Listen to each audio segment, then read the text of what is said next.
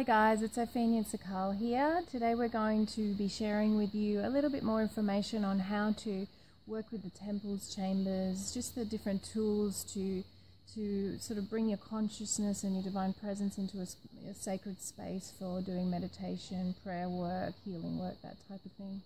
So some of you who also tune into the guided meditation and the astral travel journeys will hear me open all the time with certain elements, like we call in the teams, you set up your pillar, we anchor temples, and we want to talk you through that in a way that will make sense to you.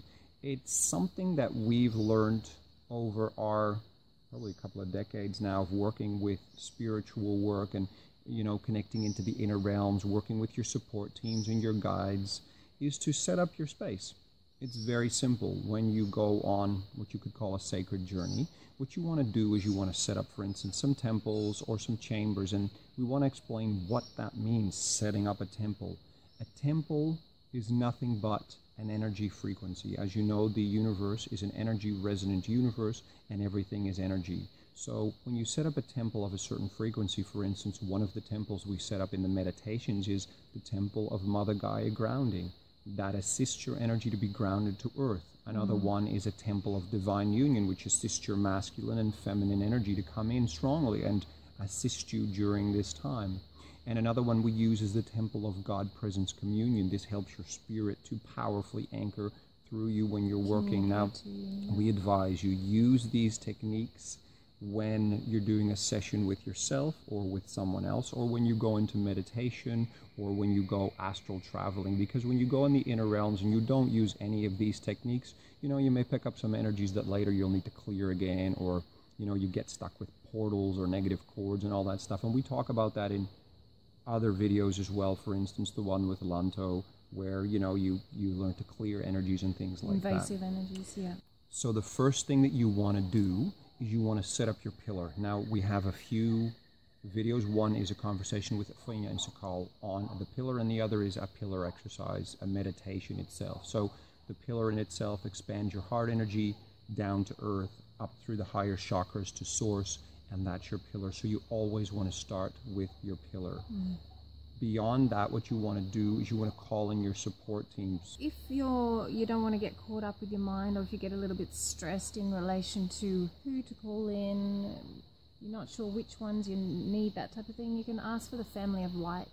You're guaranteed that they're high frequency beings then, and we're not saying to be afraid of low frequency beings. It's just the discernment that we're in a density where, you know, there's other negative density beings that are using people that energy are to of feed service. on. Energy to feed on, but also people who are being of service that open themselves up to some kind of channeling, that type of thing that can sort of come through. And it's nothing to be afraid of, it's just to be aware of. And so it's as simple as anchoring the temples, asking for the family of light, asking for, you know, just literally asking for the beings of light that can help you with this particular situation to come forward. And you may feel their energy, you may recognize their energetic signature, you might not see their face, or, you know, because they are energy, so they may come forward and show you very clearly who they are. You might just feel, oh, that's Guan Yin, I love that energy, yummy. There's, you know, Mary, the nurturing, the power that she's bringing through. There's Sananda, the Christ consciousness energy. You know, Sanat Kumara, whoo, you feel that powerful energy. You can feel that Sanat Kumara. If there's energies that you want to clear, you know, call in, ask for Ashtar Command, Galactic Federation, to come and to assist you in collecting any, you know, negative things that may be in your field. And it's important that you work with the teams that you feel comfortable with. Yes. So you may tune into the teams that we work with, or you may work with some others. It doesn't matter. You know, if there's certain energies that you love working with, beautiful. What we generally tend to call in is the angels, the archangels, the ascended masters, the karmic board. We work with our ascension councils and our God presences. I like to call in Divine Mother, Divine Father. So you can call in whoever you want, and if you have specific needs at that time, you can call in different members or different energies. And in the end, what you'll notice when you set up your space, it's all energy. And like the angels and the archangels and the ascended masters, they all work in group consciousness. So it's an energy. You're not going to be overtaken by another being. You're going to be connected. You're going to plug in.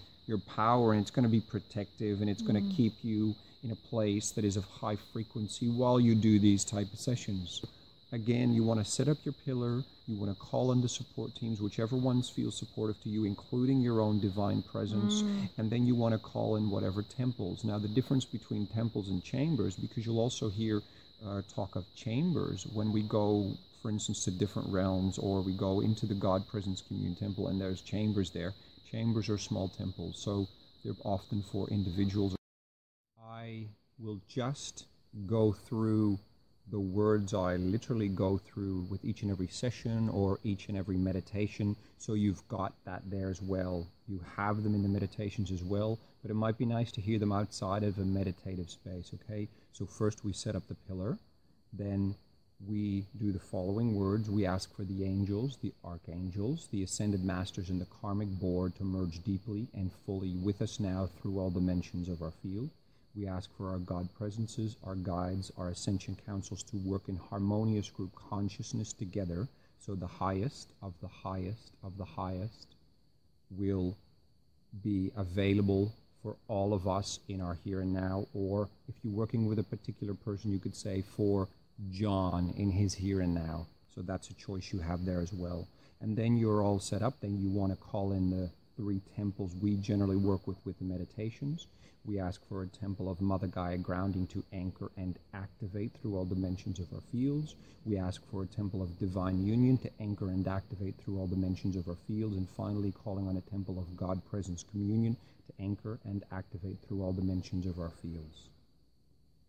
So you can also anchor chambers, temples for all sorts of things, everything really. If you're going on a picnic, anchor a chamber of joy. You can anchor chambers of peace. You can anchor chambers of sleep for your children at night, filled with love, peace, and safety. So there's just this yummy energy. Or temples around a group or an event, if you feel guided to do so. Yeah, and you can temples of peace, of joy, of courage, of fun, of laughter, of group consciousness, of high frequency, anything. And this is the other part of it, is it's just really important to just intend it. It's your intention. It doesn't have to be the perfect words. You don't have to have the perfect set. You don't have to do it perfectly in alignment the way that Sikaal does it on the meditation. Make it your own. Your intention is to have the high frequency, to ask for the family of light for assistance, to bring in the beautiful high frequency. And it's really about not saying, oh, the saviors are coming to merge with me. It's about, okay, guys, we're a team. It's calling on assistance, and they need you to call out because you've got the free will to do so. Yeah, and they really like being a team with us. They don't want us to, oh, Sanat Kumar, you're here. No. Not at all. It's really we're very equal to them, and they have a different role to us, and they want to assist. And Sikaal, we have a bit of a joke with the masters at times, and some of them are very serious, and some of them like to have that joyful, laughing energy as well. Keep it light. It's all good. You know? Just and we're be all yourself with it. And we're all connected as souls and God presences. Their God presence is doing their role. We're doing our role here. So you guys noticed it's gotten a little bit late here. It's a bit dark. It's a bit dark, so we flicked on a light. So yeah, I think that completes what we wanted to share for today. Yeah, lots of love, enjoy, play with it, enjoy it, feel that yummy frequency as it comes in. And know that you are safe setting it up this way, but if you want to tweak whatever element of it, that's up to you, and that is your journey. Yeah, that's right. Thank you so much, guys. We look forward to seeing you again next time. Like and subscribe, comment below, and we'll see you soon. Thank you. Thank you.